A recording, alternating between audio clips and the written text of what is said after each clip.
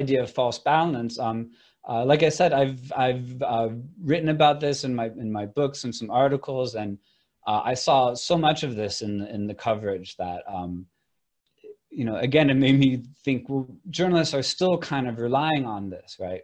This notion of that reporting should be he said, she said, right? For example, there's a very good article from Gay Tuckman from the 70s where she was researching, she was doing ethnography in a newsroom, and she noticed the habit of journalists, right? That, for example, many claims made by sources can't be verified quickly or easily, and government sources are de facto more credible than other kinds of sources. So it's very easy just to get a comment from a politician, right? And if a politician says something, right, if a government official says X, a government official says A, and X said A is a fact, right? Trump said you should drink bleach, and that's a fact. So you report, Trump said you should drink bleach, and then experts disagree that you shouldn't drink bleach. And then you have he said, she said, you have a balance, right?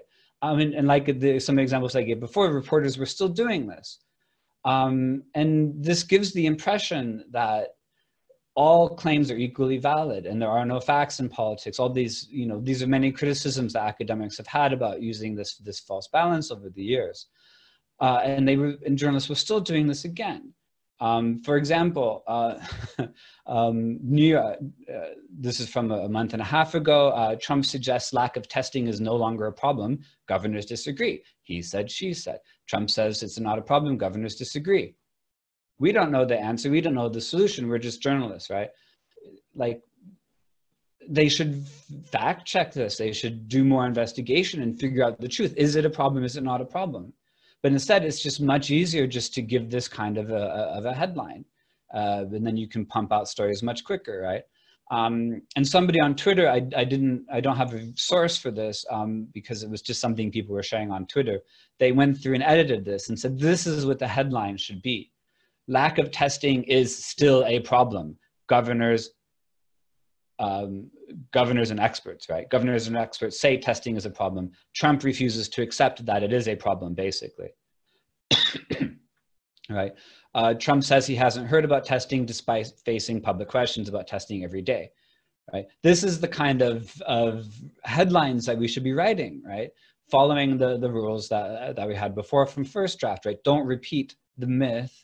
Don't balance a lie with the truth, right? Or with the majority of people are saying this, right?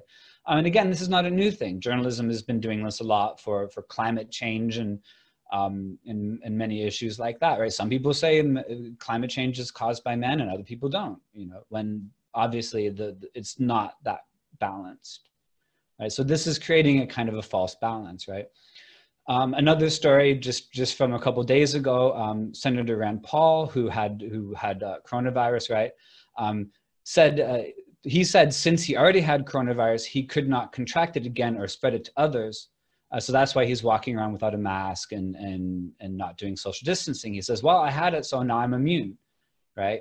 Claims that experts say are still unproven, right? So he says he's immune, experts say we don't know. Right. Well, again, you're repeating the myth. He says that you can't contract it to others. And as far as this claim is unproven. So we don't know if you can contract it, if you can spread it to others, or if he can contract it again. We don't know that because the data is still out and there's not enough information about that yet.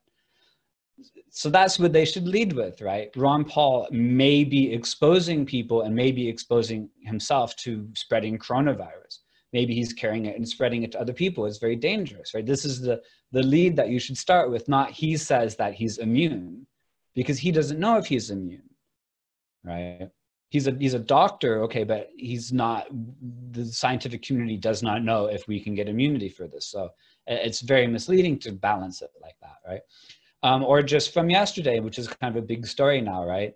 The Wuhan lab at the center of the US-China blame game, what we know and what we don't know, right? So because Pompeo, the Secretary of State, says there's enormous evidence, that is the framing for the story, and we're trying to balance it. Well, let's see. He says that it is, other people say that it isn't. Let's, it's just, you know, it just gives people a very false impression about what's going on. And again, it doesn't help people really learn more or understand more about it, or save lives or anything like that, right? Now, the next aspect I think it bugs me every day